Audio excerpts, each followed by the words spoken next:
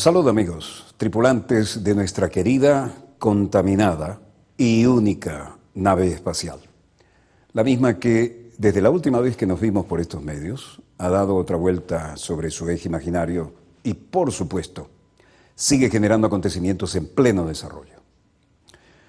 Ayer cambiamos toda la pauta del programa y como productor tomé la decisión de tumbar todo lo que había de Medio Oriente, Lejano Oriente, relaciones norte y sur y dedicarnos al tema del avión de Germanwings. Como no necesitamos teleprompter ni redactar, porque no lo usamos, de hecho ninguna de las cámaras de este estudio tiene teleprompter, tuvimos esa versatilidad que nos caracteriza y logramos salir adelante de toda competencia.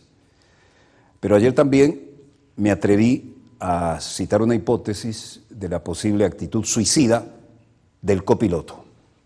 Hoy, no hay duda, está confirmada. Lamentablemente está confirmada.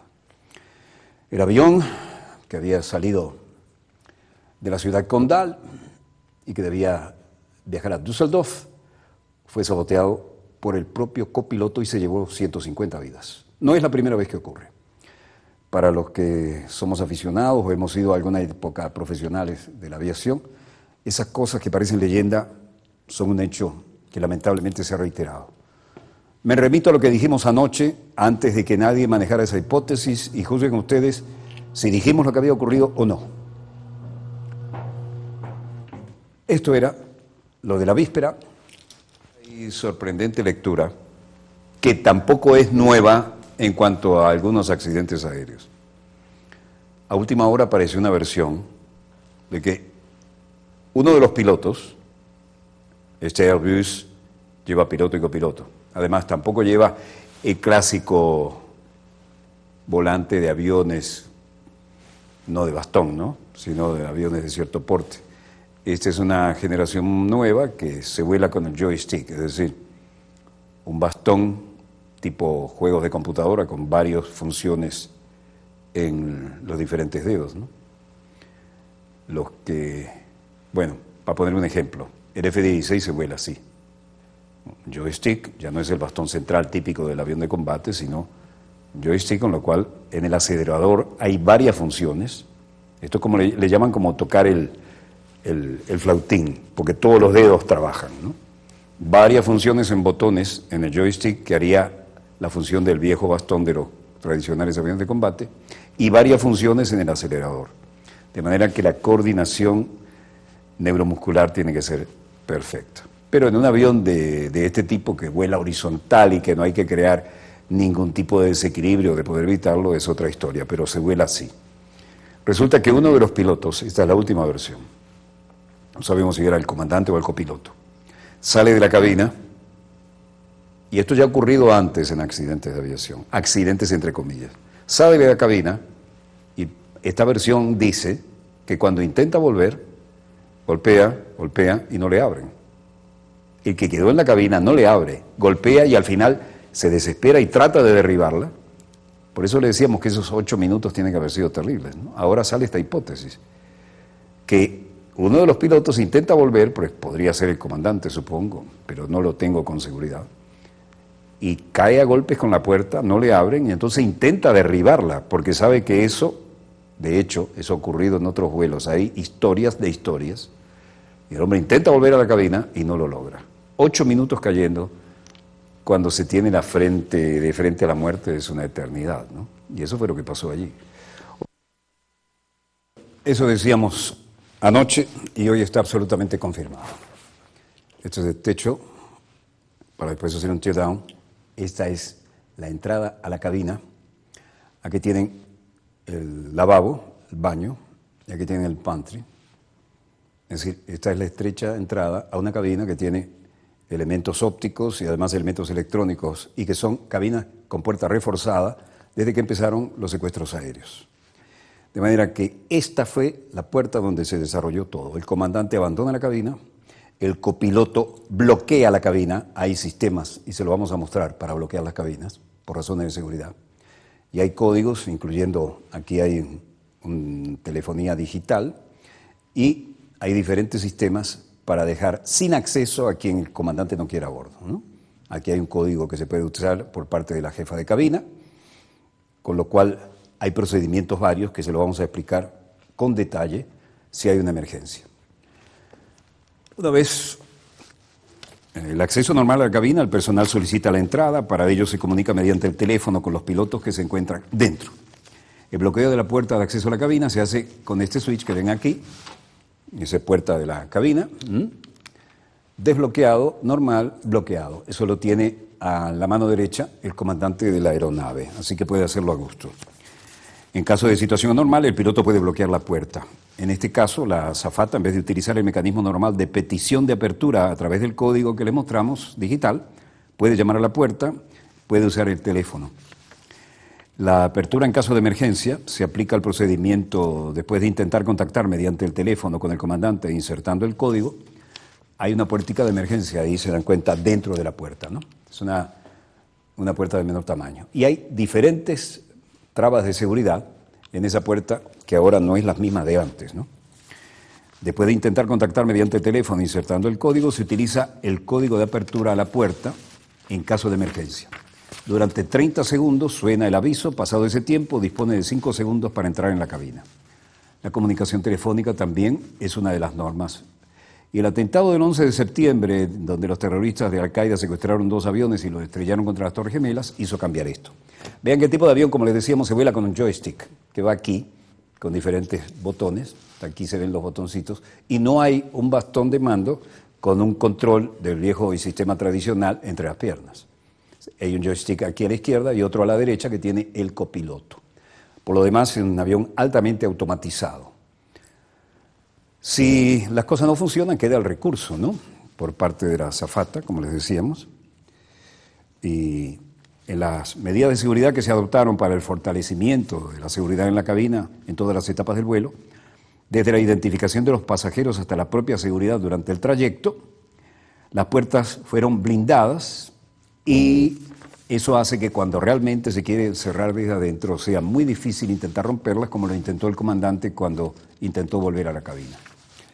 En suma, ese es el lugar donde se celebró este extraño ritual del copiloto, ¿no? Aquí van las comidas precalentadas, como ustedes saben, preparadas y calentadas allí, ¿no? Luego lo de siempre, las autoridades de la compañía y las autoridades de vuelo tienen que dar la cara. Esto ocurrió en Colonia y quien habla es Carsten Spocher, presidente ejecutivo de Lufthansa. Schrecklichen Handlungen veranlasst haben könnte. Und ich möchte auch an der Stelle ganz Hoy en día, pocas horas después del anuncio, solo podemos especular sobre los motivos. No tenemos ninguna indicación en cuanto a lo que podría haber llevado al copiloto a un caso terrible como este. Me gustaría repetir deliberadamente una vez más que a pesar de esto, los más terribles acontecimientos en la historia en 60 años de nuestra empresa, no solo yo, sino también mis compañeros de trabajo, tenemos fe absoluta y completa en nuestros pilotos y que son, como decimos, expertos en situaciones difíciles y seguirán siendo los mejores pilotos del mundo.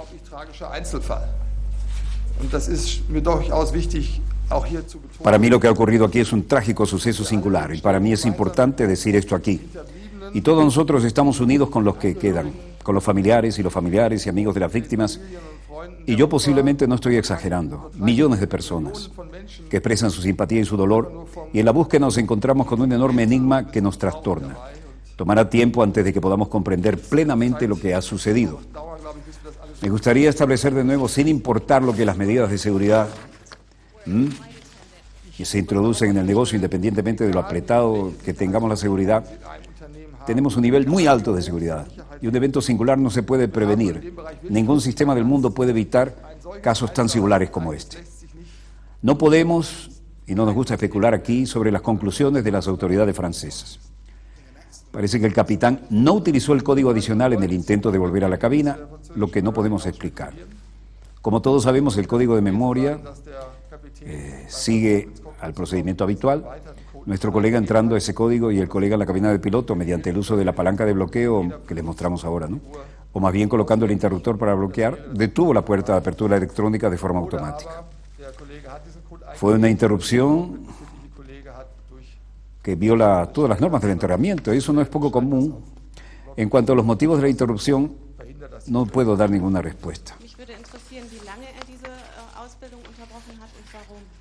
La periodista hace una pregunta. Bueno, ya ha dicho que cualquier persona que interrumpe su información con nosotros, al regresar a volar, tiene que demostrar su idoneidad para la continuación en la formación. Bueno, también se comprobará la idoneidad médica. Para nosotros es relevante y muy importante que después de cada interrupción del programa normal del vuelo, se deba comprobar con un nuevo examen la idoneidad. Y ese fue el caso, así que no tenemos dudas al respecto. Ni en nuestras peores pesadillas podíamos imaginar un suceso como este. El mismo director de la aerolínea, expiloto, ha señalado que Andreas Lubitz pasó todas las pruebas necesarias para ser aceptado para conducir el avión. Y aquí estamos en lo que era la vivienda del copiloto.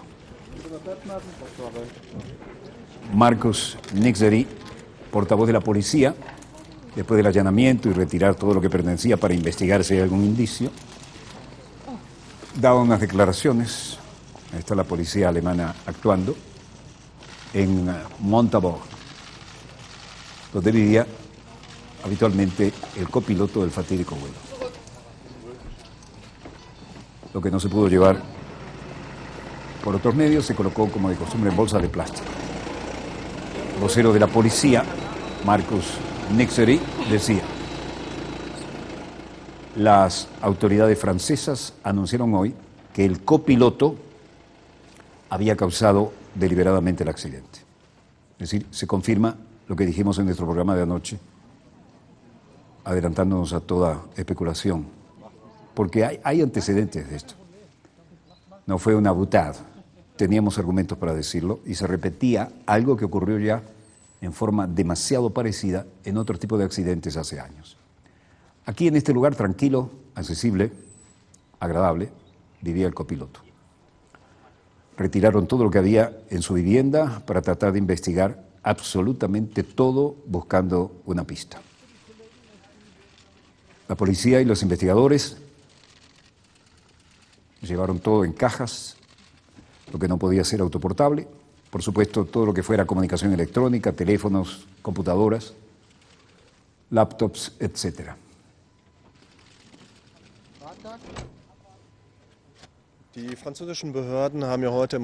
El portavoz de la policía dice: las autoridades francesas anunciaron hoy que el copiloto había causado deliberadamente el accidente y a continuación han emitido una solicitud de investigación al fiscal de Düsseldorf, que pidió a la misma policía de Düsseldorf que buscara todo lo que había en el apartamento del piloto, que es lo que acabamos de hacer. Eso significa que tenemos como 5 investigadores. Registraron el apartamento de arriba abajo en busca de pistas y otras indicaciones en cuanto a por qué el piloto pudo haber cometido este crimen.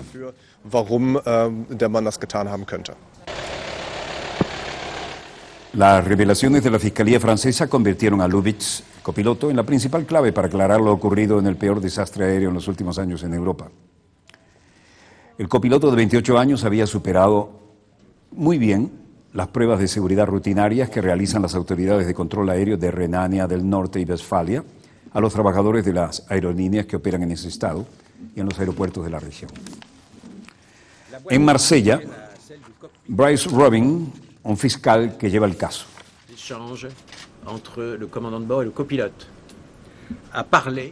el cuadro negro que está ahí en la grabadora de voz de cabina ha hablado, la caja negra como de costumbre, registró el intercambio hablado entre el piloto y el copiloto, pero tenemos la transcripción de los últimos 30 minutos de este vuelo en su totalidad. Durante los primeros 20 minutos, los dos pilotos tenían una conversación normal e incluso de una manera que se podría llamar alegre, juguetona, como los pilotos normales en vuelo normal. Así, nada de lo común. Entonces escuchamos la preparación de rutina para la aproximación a Düsseldorf, y las respuestas del copiloto parecían lacónicas, como se espera, con el manual. Entonces el piloto pidió al copiloto para tomar el mando del avión. Repito, escuchamos al piloto pidiendo al copiloto que tomara el mando del avión y al mismo tiempo el ruido de que se reclinaba en el asiento y que abría la puerta de la cabina y esta se cierra. Uno legítimamente podría inferir que, como es razonable, había ido a responder a una llamada de la naturaleza, es decir, fue al baño antes de aterrizar. En ese momento el copiloto estaba solo en los controles y es entonces cuando el copiloto utiliza el sistema para poner el avión en modo de descenso automático. Repito, el copiloto tiene el control en solitario de este Airbus 320 y está presionando los botones del sistema de seguimiento de vuelo para poner en acción de modo de descenso. La acción que se seleccionó, la selección de altitud, no podía ser otra cosa que una acción deliberada.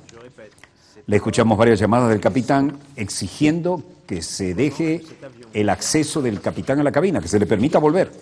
Esto se hace a través de un intercomunicador con una pantalla y se puede decir que él mostró incluso su rostro, se identificó, pero no hay respuesta por parte del copiloto. Llamó nuevamente y en forma insistente a pedir que le dejaran ingresar en la cabina y no hay respuesta de parte del copiloto.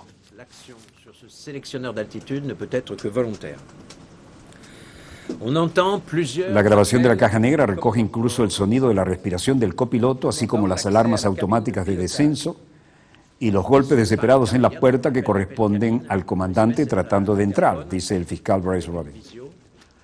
Robin identificó al copiloto como un ciudadano alemán que nunca había señalado como posible terrorista. El copiloto parecía querer destruir el avión, dijo el fiscal. El hombre no pronunció ninguna palabra después que el comandante de la nave saliera de la cabina y le impidió volver. El Airbus A320 que cogía la ruta Barcelona-Düsseldorf pasó. Aquí tenemos el copiloto en una foto en San Francisco, en California. Parecía un hombre tranquilo, feliz de su profesión. Un copiloto formado en la escuela de vuelo de Lufthansa. Cerca de la residencia de la familia Lubitz se encontraba también Johannes Rosbach, que conoce a la familia. Y la residencia era hoy objeto de visita de muchos medios. Era amable y educado, tiene un hermano pequeño con el que coincidí en el colegio, pero no era mi amigo. No puedo decir mucho más, aseguró Rosbach. Y la alcaldesa de Montabaur, Gabrielle Vielan, declaró por la mañana que el copiloto vivía en el pueblo en casa de sus padres, aunque también tenía vivienda en la ciudad de Düsseldorf, destino del avión siniestrado. Es el apartamento que vimos que retiraban todo. Y esta es la escuela de vuelo donde se formó. Ahí, en Montabaur, el miembro del club de vuelo de Westerwald, George Kampflein, dice: es un shock para todos nosotros, nunca hubiéramos creído, sobre todo yo, no puedo entenderlo. Tendremos que esperar a ver que la investigación continúe y nos diga por qué ocurrió esto.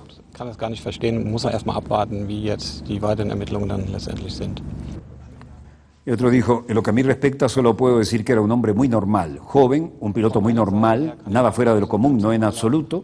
No hubo accidentes que yo sepa en su antecedente de vuelo, ni incidentes de ningún tipo. No puedo entenderlo.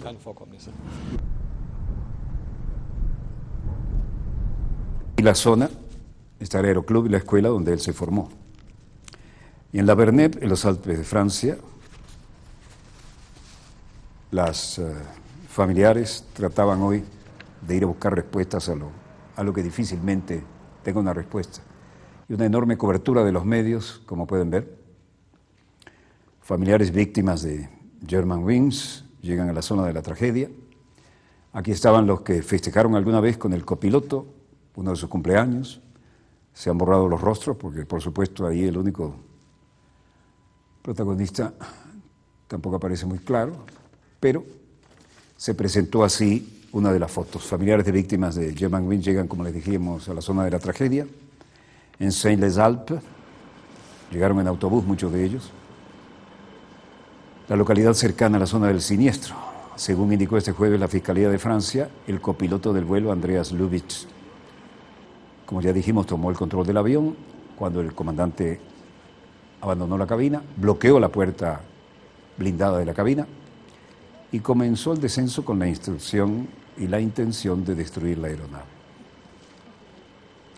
Solo uno de los pilotos, es decir, el copiloto, estaba en la cabina cuando el avión que volaba de Barcelona a Düsseldorf se estrelló con 150 personas a bordo. Bryce Robin, el fiscal que le mostramos, confirmó todos los datos que les estamos dando. Y en una conferencia de prensa en Marsella, el fiscal citó la información que se desprendió de las grabaciones de la caja negra. El capitán salió de la cabina y, como informamos, no pudo volver a acceder a ella. Se estrelló en los Alpes después de un descenso largo de 8 minutos. en lo que descendía a una velocidad no violenta, interesante, fuerte, pero no violenta, 1000 metros por minuto. En el liceo Joseph Koenig, en Haltern, donde estudiaron todos los estudiantes que murieron a bordo, había un llanto ahogado en el colegio Haltern. Ariana atraviesa la calle del colegio Joseph Koenig a media mañana. Las clases están suspendidas, en las aulas solo acude un equipo de psicólogos para prestar ayuda emocional y los alumnos que buscan ayuda. Esta adolescente de 15 años es una de las que se necesitaban realmente la ayuda de los psicólogos. No han pasado ni 24 horas desde que se enteró de que 2 de sus compañeras de clase de español y sus más íntimas amigas murieron en un accidente aéreo. Joseph Koenig Gymnasium es el liceo a que hacíamos referencia. Largo minuto de silencio aquí en memoria de los caídos, exalumnos de este liceo. Los 16 alumnos de entre 14 y 16 años, más 2 de sus profesoras, habían participado en el intercambio con estudiantes del pequeño pueblo de Barcelona, Llinars del Vallès. Los escolares del centro español habían estado en Alemania en diciembre y ahora les devolvían la visita. En Berlín, en el Bundestag, un minuto de silencio, todos de pie, la jefa de gobierno presente.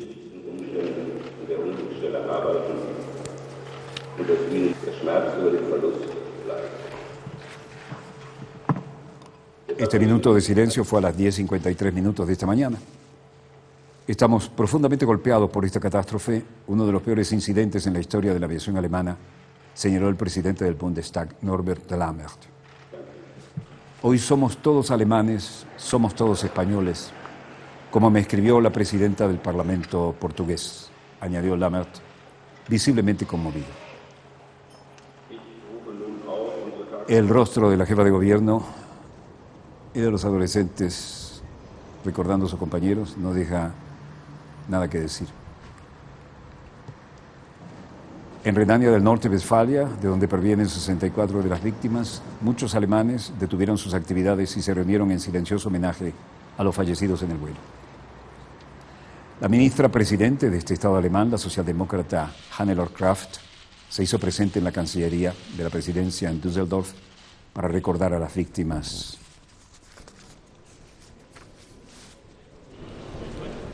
Angela Merkel dijo: und die deutschen Ermittlungsbehörden berichten, dass sie nach dem heutigen Stand ihrer Ermittlungen davon ausgehen müssen, dass las autoridades francesas y alemanas y el informe que tenemos que asumir es que este avión fue activado deliberadamente para un accidente por el copiloto.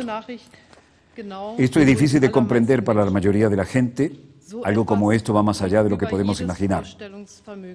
No lo hacemos tener toda la información de fondo todavía, pero tenemos la mayoría. Sin embargo, es por eso que es tan importante que se lleve a cabo una investigación adicional de cada aspecto, que cada aspecto esté bien observado a fondo. Als Versprechen an alle Bürger, me gustaría expresar mi más sentido pésame a todos los familiares y amigos de todos los países que perdieron a sus seres queridos en esta catástrofe.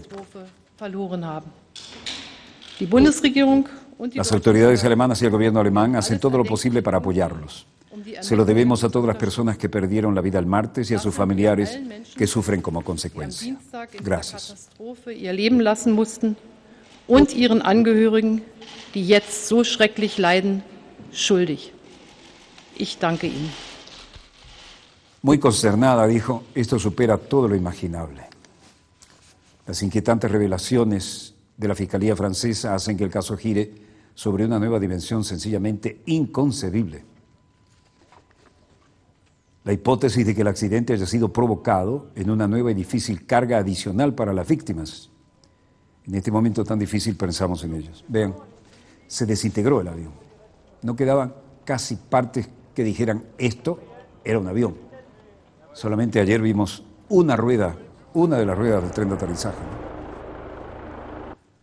La Fiscalía francesa aseguró hoy que el copiloto del Airbus, alemán de 28 años, se encerró en la cabina aprovechando la salida del piloto e hizo descender el avión para estrellarlo premeditadamente. Todas las marcas rojas allí indican trozos de cuerpos. Le Vernet, sitio del desastre, realmente todo quedó reducido a pequeñas partículas, ¿no? Y cientos están desafiando los Alpes en busca de los restos del avión para reconstruir los datos técnicos y de las personas que iban en él para darle algo que enterrar a sus deudos. 9 helicópteros se relevaron sin tregua durante todo el día para llevar a la zona a los gendarmes, militares, investigadores forenses, un auténtico puente aéreo que solo se detuvo con la caída de la noche. En el lugar quedaron 400 gendarmes y militares, 300 obreros y muchos investigadores aéreos. Hasta ahora, la vía aérea parece ser la única que permite acercarse a este lugar. Por lo intricado de la zona, como han visto, pequeños restos. Uno podría decir, bueno, ¿esto era de un avión o qué era, no? Fueron acumulando los que podían, luego vendrá la tediosa, fatídica, difícil tarea de tratar de armar pieza por pieza en el rompecabezas para el examen posterior, como se suele hacer. Esto parecía que era parte de un panel de control. 1.400 metros de altura, trabajo arduo, difícil, y nada que dé una respuesta más lógica que la que tenemos hasta ahora, dentro de lo absolutamente ilógico que fue. Vean la manera de sacar en forma de helicóptero, llevando a un experto con una especie de camilla para colocar restos. Hasta eso hubo que llegar ante esta situación terrible. Bueno, es la hora de un corte. No veo en los monitores nada que supere lo que les hemos mostrado. Si así fuera, lo bajaríamos de inmediato, lo traduciríamos para ustedes. Breve corte y volvemos con más acontecimientos en pleno desarrollo. No se retiren, ya volvemos.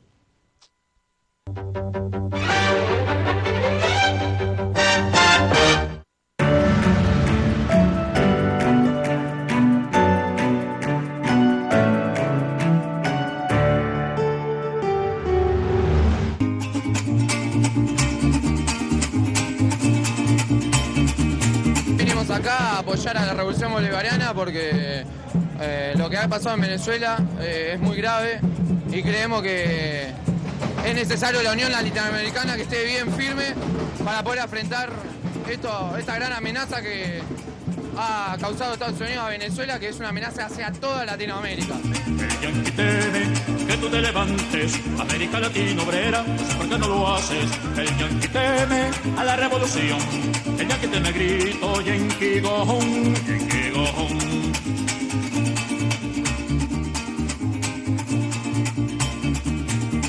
Que nadie debe más inmiscuirse en la soberanía de Venezuela. Tenemos que unirnos todos, como decía, profundamente, porque no es posible que los invasores con todo su poderío sigan destruyendo no solo a los seres vivientes.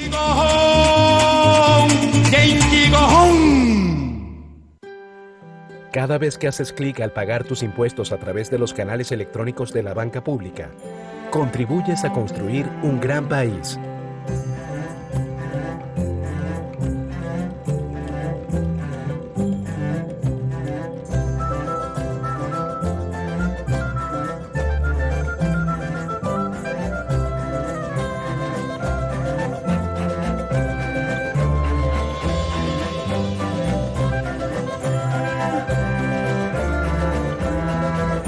Haz de tus pagos tu obra maestra.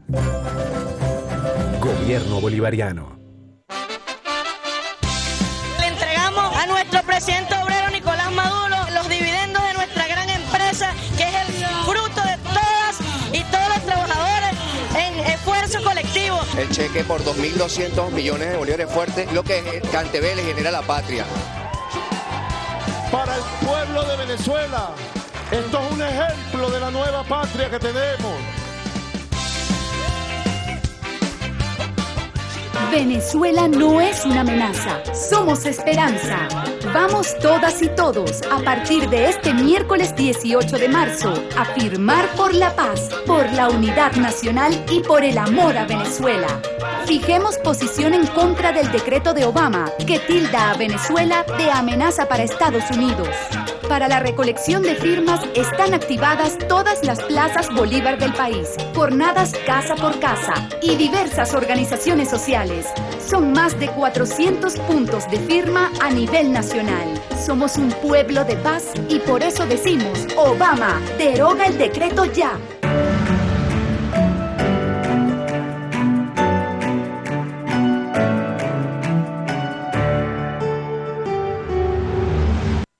Volvemos con más acontecimientos en pleno desarrollo.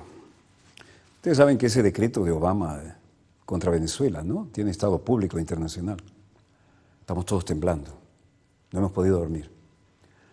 El pueblo ha reaccionado como un solo hombre y cada momento firman más en contra de ese decreto. A medida que firman, se registra automáticamente. Vamos a mostrar, señor director, ¿cuántos van ahora? 3.819.394 y suman cada segundo muchos más. Ahora son 3.819.534 y siguen sumando. En todos lados se suman firmas en apoyo a la República Bolivariana de Venezuela y contra esta nefasta decisión de esta especie de tío Tom que está en la Casa Blanca, que ahora es la cabaña del tío Tom, ¿no? Volvemos a estudio, señor director. Frente a esto, los organismos regionales, como la CELAC. Obama ya emite su decreto, cual monarca imperial, habrá que decir. Y toda América Latina y Caribeña, absolutamente toda, por unanimidad, representada en CELAC, le dice a Obama: te equivocaste, cállate la boca. Bueno, no se lo dicen así, pero es tan contundente que ya veremos. Acontecimientos en pleno desarrollo. Y vamos a entrar a los temas que han sido pauta, ¿no? Es decir, no son firmas, son firmas electrónicas, aclaremos, ¿no? Lo que llamamos twitters. Grandes aviones de transporte, es decir, cada Twitter que yo mando estoy identificándome y lanzándole el mensaje a Obama. ¿Por qué grandes aviones de transporte? Porque eso es el Comando Estratégico de Transporte, que es el que hace el apoyo logístico para cada desplazamiento militar en las aventuras de Estados Unidos. Y la cosa es que en Ucrania las autoridades están recibiendo todo el apoyo logístico que necesitan en esta comprometida situación, ¿no?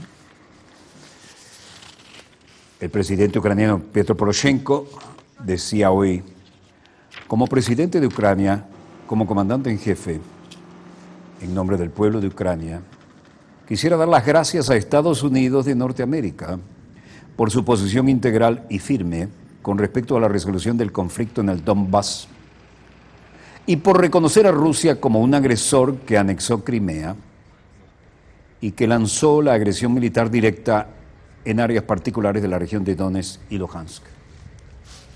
Todo esto con buena cobertura mediática, ¿no? Porque, como ustedes saben, cuando se mueve el Comando Aéreo Estratégico y lleva este tipo de desplazamiento de apoyo logístico, hay una jugada. Estaba Poroshenko con un uniforme de campaña moderno, digitalizado, y además pistola en el muslo derecho, ¿vieron? ¿No? Y como presidente de Ucrania y comandante en jefe en nombre del pueblo de Ucrania, quisiera dar las gracias a Estados Unidos de América por su posición integral y firme con respecto a la resolución del conflicto de Donbass, por reconocer a Rusia como agresor. Acabo personalmente, he estado detrás del volante de un Humvee, como han visto. Tenía ganas de manejar, un todoterreno enviado por Estados Unidos, recién bajadito de paquete del avión. Bueno, no se lo mandan de paquete, se lo mandan de segunda mano, pero a ellos le viene bien. Acabo de estar al volante de un Humvee, que es muy potente, muy buen vehículo, extremadamente eficaz, militar, que las Fuerzas Aéreas de Ucrania, Divisiones Especiales de Ucrania y el Ejército Ucraniano estaban esperando para hoy. В українських повітряно-десантних військах, в українських підрозділах спеціального призначення, в українському війську. En suma, ahí está la delegación estadounidense de varios componentes Suministró ayer los primeros vehículos todoterreno que gobierno ucraniano, inmersos desde hace meses en la lucha con los separatistas. Valoramos el apoyo de Estados Unidos, escribió el presidente Petro Poroshenko en su Twitter. El mandatario recibió en el aeropuerto de Boryspil, en Kiev, 10 de los 230 vehículos Humvee que le prometieron y probó uno personalmente, como acaba de decirlo, y al mismo tiempo Poroshenko ratificó una ley para la ampliación del Ejército Nacional a 250.000 soldados. Con ello, las fuerzas de combate, actualmente en 184.000 efectivos, se incrementaron en más de un tercio, según sus propios voceros. Poroshenko anunció su intención de sofocar el separatismo desde sus raíces. En tanto, Rusia y los insurgentes acusan a Ucrania de querer recuperar el control de la zona por la fuerza. Estados Unidos prometió ayuda militar. Moscú, como decíamos, Vladimir Putin, siempre hemos proporcionado y vamos a ofrecer una respuesta adecuada a todas las amenazas externas e internas a la seguridad nacional. Me gustaría decir una cosa más. La situación no puede permanecer para siempre como lo está ahora. Esta situación va a cambiar y yo espero que va a mejorar. No porque vamos a hacer concesiones o a inclinarnos. Va a cambiar para mejorar, solo porque nos hacemos más fuertes. Y agregó, todos los medios que se utilizan para la llamada contención de Rusia, los intentos de aislamiento político, la presión económica, la guerra de información a gran escala y los instrumentos de los servicios especiales, como era en directa y abierta desafío, las manos de los disidentes torcieron los argumentos. Rusia no tolera y nunca hemos tolerado eso y no lo hará en el futuro.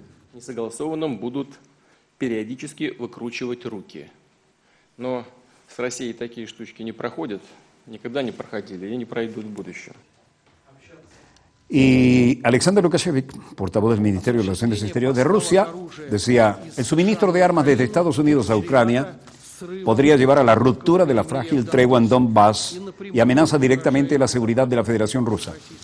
Debemos tener en cuenta este tipo de planes y declaraciones beligerantes que instigan a la implementación de nuestros propios programas de defensa.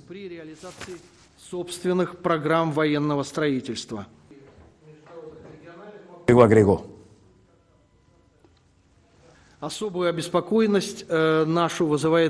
estamos especialmente preocupados de que el Ministerio de Defensa de Estonia ve esto y ejerce esto como el inicio de operaciones de un centro de entrenamiento de la Fuerza Aérea de Estados Unidos en la base de Amari, que en realidad puede ser evidencia de que ciertos países miembros de la alianza tienen la intención de desplegarse permanentemente sus aviones capaces de transportar armas nucleares justo hasta la frontera rusa.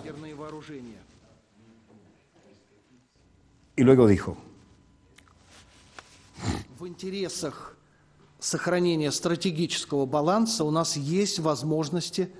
tenemos los medios para luchar contra este sistema de la OTAN de defensa antimisiles en aras de mantener un equilibrio estratégico, pero no queremos y no tenemos la intención de utilizarlos sin necesidad.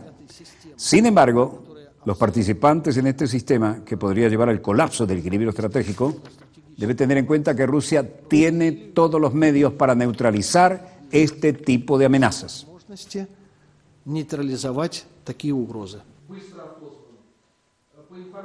Si esto no era suficiente, Vladimirovich Putin dijo, nadie ha podido ni podrá intimidar ni ejercer presión sobre nuestro país. Para presionar a Rusia, Occidente está utilizando todo el arsenal de herramientas que tiene, pero no podrán con nosotros, declaró Vladimirovich Putin.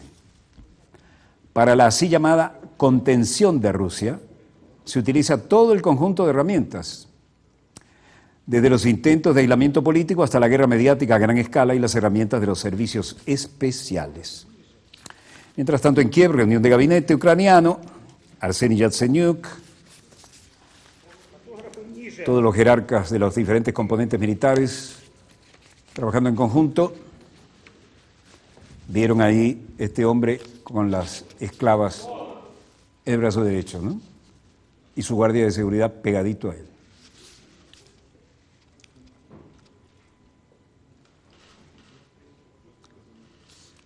Justo ahora, decía Arseniy Yatsenyuk, fui informado por el ministro de Asuntos Interiores sobre el crimen cometido por las máximas autoridades de los servicios de emergencia de Ucrania. Por eso llevan esos prisioneros con las esposas, ¿no? Щойно я був проінформований міністром внутрішніх справ про скоєння злочину. Me gustaría pedir que el ministro de Asuntos Exteriores informe con detalle sobre este delito en particular. Я просив би Informado en detalle al respecto. дати інформацію про відповідний злочин.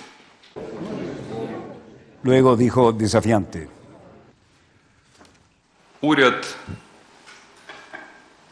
дав чіткі і жорсткі доручення. El gobierno dio órdenes firmes y claras para una pelea de verdad contra la corrupción en el país. En un país que está en guerra, en un país que tiene que gastar miles de millones en el ejército y en la defensa, donde las personas están ayudando a nuestras Fuerzas Armadas, a nuestro Estado, a nuestro país, para poder sobrevivir en esta horrible guerra con Rusia. Тому, щоб наші збройні сили, Vieron lo que acababa de ocurrir, ¿no? Detuvieron a un político ucraniano por corrupción en plena reunión del gobierno y transmitida en vivo por televisión. El jefe de los servicios de emergencia de Ucrania, CEU, Sergei Boichovsky, fue detenido hoy acusado de corrupción en plena reunión del Consejo de Ministros delante de las cámaras de televisión, como acabamos de verlo. Bueno, y ahora cambiemos de situación, hablemos de la patria grande latinoamericana y caribeña, y hablemos también de que hay una reacción de todos los países hermanos en favor de la situación, resolución de la unánime, los 33 países de la CELAC rechazan decreto de Obama contra Venezuela. De América, aprobado el 9 de marzo del 2015 y considera que ese decreto ejecutivo sea revertido. De igual manera, la CELAC hace un llamado al gobierno de los Estados Unidos de América y al gobierno de la República Bolivariana de Venezuela para que inicien un diálogo bajo los principios de respeto a la soberanía, la no injerencia en los asuntos internos de los estados, la autodeterminación de los pueblos y el orden democrático e institucional en consonancia con el derecho internacional. Es un pronunciamiento que tiene fecha de ayer, 25 de marzo, en que el grupo de los 77 más China, que incluye a 134 países del mundo, también expresa de manera similar su rechazo al decreto ejecutivo del presidente Obama y en la parte final también llama a derogar la mencionada orden ejecutiva.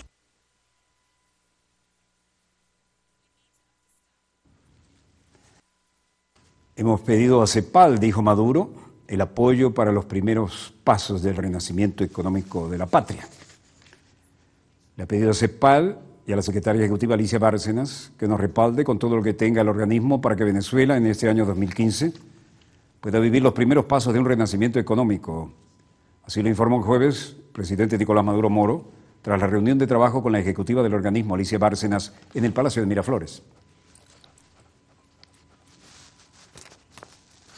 Le he explicado la guerra económica que hemos vivido y que nuestro país es una tierra de mujeres y hombres trabajadores, de una nueva cultura de trabajo que viene surgiendo y tiene todas las condiciones para salir adelante, explicó a los periodistas acompañado de la ilustre visitante.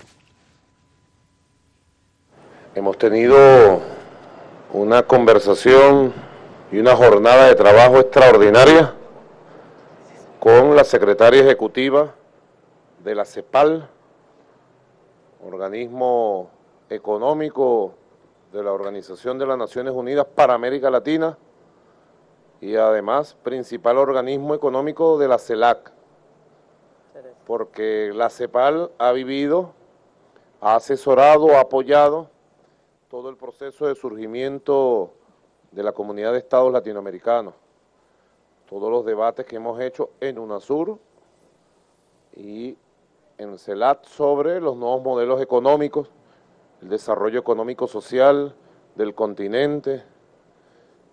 Recuerdo el extraordinario discurso de nuestra secretaria ejecutiva, Alicia Bárcenas, en Cartagena, en la Cumbre de las Américas, cuando se inauguró plena vigencia dando pronósticos que se han cumplido del desarrollo económico, social de nuestro continente. Bueno, llegó ayer, tuvo largas jornadas de trabajo el día de ayer con todos los vicepresidentes, vicepresidente ejecutivo Jorge Arriaza, el vicepresidente de Planificación Ricardo Menéndez, el vicepresidente del área social y de las misiones Héctor Rodríguez, la vicepresidenta de Soberanía Política, la almirante en jefa Carmen Teresa Meléndez Rivas, bueno, y todo el equipo de gobierno, actualizando información sobre Venezuela, poniéndonos de acuerdo en varios proyectos.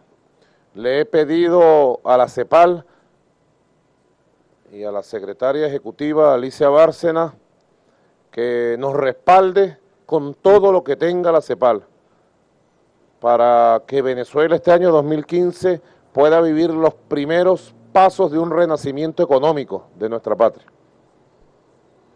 Hemos vivido años difíciles, le he explicado de la guerra económica contra Venezuela y nuestro país, que es un país de hombres y mujeres trabajadores, trabajadoras, bueno, de una nueva cultura del trabajo que viene surgiendo, tiene todas las condiciones para salir adelante.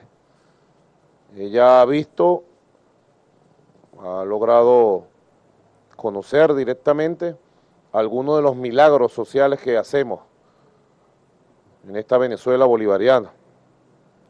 Hemos recordado mucho el pensamiento del comandante Hugo Chávez sobre las misiones, grandes misiones, la igualdad, la justicia, la obra que dejó, el legado que dejó.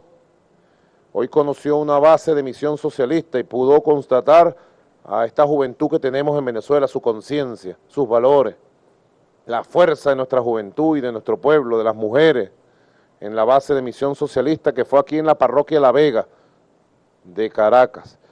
Le he conversado bastante sobre la gran misión Hogares de la Patria, para llevar la lucha estructural contra la pobreza y por el desarrollo y la igualdad al hogar, a la familia. Le he hablado bastante de la gran misión Barrio Nuevo, Barrio Tricolor, para llevar la reurbanización y el desarrollo estructural y la superación de la pobreza a la comunidad. Le he hablado bastante de la gran misión Vivienda Venezuela y la meta de 400.000 viviendas este año. Es un récord mundial. Este año debemos estar llegando cerca de 1.200.000 viviendas, cerca, ¿no? Apenas en 3 años de la gran misión. Así que hemos hablado de la economía, de las misiones, las grandes misiones, de los retos de Venezuela, de los retos de América Latina, ¿no? Le he entregado un documento oficial de la Secretaría Ejecutiva de Petrocaribe sobre los grandes logros de Petrocaribe. Los países Petrocaribe, como lo he conversado con la Secretaria Ejecutiva Alicia Bárcena, son los países que tienen mejor desempeño, crecimiento económico y crecimiento social del Caribe. Ahí están los datos. Crecimiento del 25% del Producto Interno Bruto de los países Petrocaribe, donde vivimos 107 millones de latinoamericanos caribeños. Todo lo que ha significado Petrocaribe para la estabilidad social, económica, fiscal, humana, política del Caribe, y la importancia de que Petrocaribe crezca y se expanda como una zona económica de inversiones, comercial, integral, de desarrollo compartido del Gran Caribe. 19 gobiernos, 19 países de Petrocaribe, todos formamos parte de CEPAL. Así que he pedido apoyo también a la CEPAL para fortalecer la construcción de la zona económica Petrocaribe, CARICOM, Mercosur, ALBA, gran zona económica de futuro. Bueno, muchos temas, tenemos mucho trabajo. Pronto debe volver nuestra secretaria ejecutiva Alicia Bárcenas con un equipo especial para hablar de la economía, ya específico de Venezuela, para hablar de estos proyectos de fortalecimiento de las grandes misiones, su visión, sus recomendaciones. Venezuela es un país abierto al amor de nuestros hermanos latinoamericanos y además es un país que tiene iluminado su futuro, así como tenemos iluminado nuestro rostro ahorita aquí por este sol tremendo de la Caracas. Le dije hoy Como saben ustedes, estamos recordando 21 años en que el comandante Chávez salió en libertad. 21 años.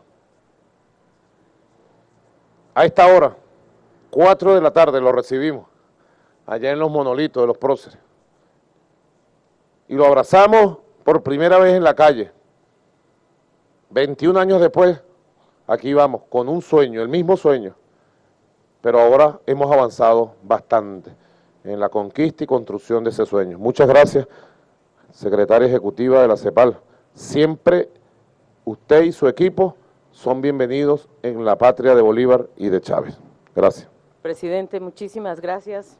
Queridos colegas de los medios de comunicación, yo solamente quiero decir brevemente que es un privilegio y quiero decir que me siento muy honrada de que el presidente Nicolás Maduro y su equipo de trabajo y la canciller me haya invitado a venir a Venezuela y estar aquí con ustedes el día de hoy y ayer para consolidar y confirmar la voluntad de la CEPAL de seguir apoyando y colaborando y yo diría consolidando un proyecto de cooperación de la CEPAL con el presidente Nicolás Maduro y con su equipo de trabajo. Vamos a colaborar en temas muy importantes, creo. Primero que nada, nosotros nos hemos inspirado mucho de las ideas del comandante Chávez en el proyecto de CEPAL, en la hora de la igualdad, en el cambio estructural para la igualdad y en los pactos para la igualdad. Recogimos esa voluntad de verdaderamente lograr cerrar las brechas y combatir no solamente la pobreza extrema y la pobreza en general, sino también cerrar brechas en la concentración del ingreso. Y creo que ese es un proyecto al cual Venezuela ha logrado avances muy importantes que nosotros desde la CEPAL lo hemos reconocido en muchos de nuestros documentos, en muchas de nuestras intervenciones, el gran logro que han tenido en esta década en la disminución de la pobreza extrema y en el cierre de brechas en la desigualdad. Así es que eso es uno de los temas que venimos a abordar para ver también cómo actualizamos nuestras mediciones de pobreza de una mejor manera, porque a veces no estamos captando, presidente, el ingreso no capta necesariamente todo lo que le llega a la población, y ustedes le están dando a la gente, están universalizando una cantidad de derechos a la salud, a la educación, a la vivienda, que es necesario también medir mejor. Entonces, a eso venimos a trabajar con el equipo técnico del Instituto Nacional de Estadísticas, con la Vicepresidencia de Planificación para trabajar en ese tema. En segundo lugar, obviamente en el tema económico, que es el tema nuestro de CEPAL, para profundizar, yo diría, en una arquitectura contracíclica que permita vencer los problemas de la gran dependencia que tienen nuestros países, a veces de las materias primas, del dólar como uno de las, digamos, nuestra dependencia, nuestra predominancia en la balanza de pagos, que es algo que tenemos que combatir. Y eso se puede lograr, como lo ha ido haciendo Venezuela, reconstruyendo primero el tejido social, igualar para crecer y crecer para igualar, logrando que sea la propia gente el motor principal de la economía.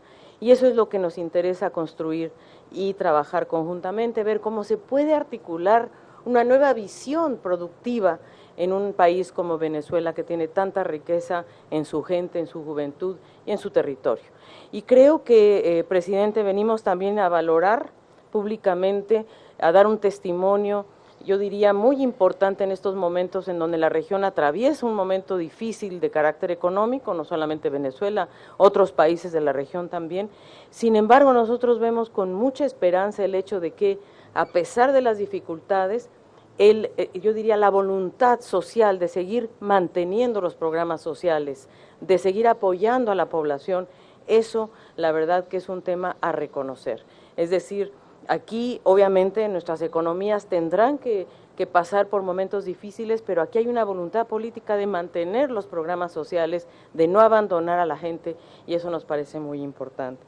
Y por último, señor presidente, decirle de verdad que cuente con la CEPAL para esa prospectiva, porque nos interesa valorar el trabajo que hizo Venezuela en Petrocaribe como una forma nueva de mirar la cooperación sur-sur, solidaria, de iguales a iguales, y de intercambiar no solamente dinero, sino también experiencias y yo diría capacidades, que yo creo que eso es muy importante. Y por tanto, este eje económico que usted nos invita a pensar conjuntamente una perspectiva de futuro, Petrocaribe, CARICOM, Mercosur, creo que es una opción muy importante para poder realmente desarrollar una alternativa distinta para una región que desde el 2011, desde el 2013 acá se fue creando esta gran ilusión que hoy tenemos, que es la CELAC, que es un sueño para todos nosotros que tenemos que volver realidad.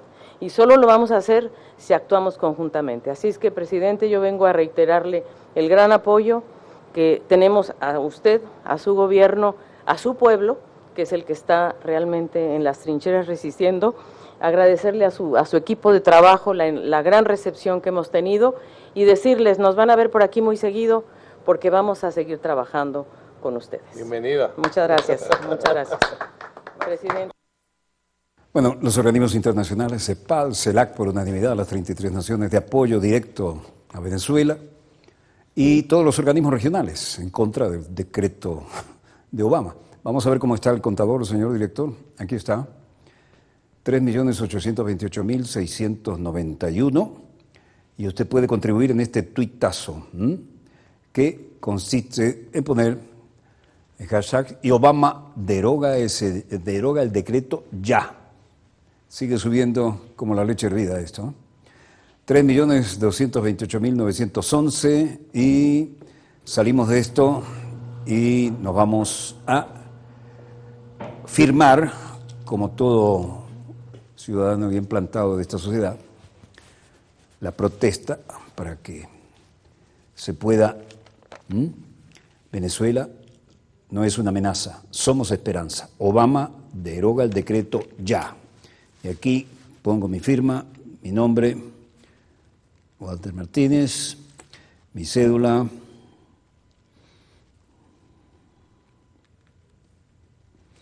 y mi número de teléfono, pongo después, y mi firma. Millones están haciendo esto para decirle a Obama, te equivocaste. Y esto se suma al tuitazo de hoy. A ver cómo están los números, señor director. Sigue creciendo, ya vamos rumbo a 4 millones y vamos a pasar fácilmente de 10 millones para ver si entiende Obama dónde está parado. Volvemos a estudio, señor director, y nosotros volveremos mañana, Dios mediante, cuando nuestra querida, contaminada y única nave espacial haya dado otra vuelta sobre su eje imaginario y estemos aquí para contarles la pequeña y gran historia de las próximas 24 horas. Donde quiera que se encuentren de ese lado del receptor, muchas gracias por permitirnos estar allí con ustedes. Desde el estudio 3 de Venezolana de Televisión, el canal pionero y el programa decano Dossier, termina en este momento. Y Walter Martínez, productor y conductor del mismo, les agradece la atención dispensada donde quiera que se encuentren de ese lado del receptor. Y si mi garganta no falla, nos veremos mañana, Dios mediante. Disponga usted de las cámaras, señor director.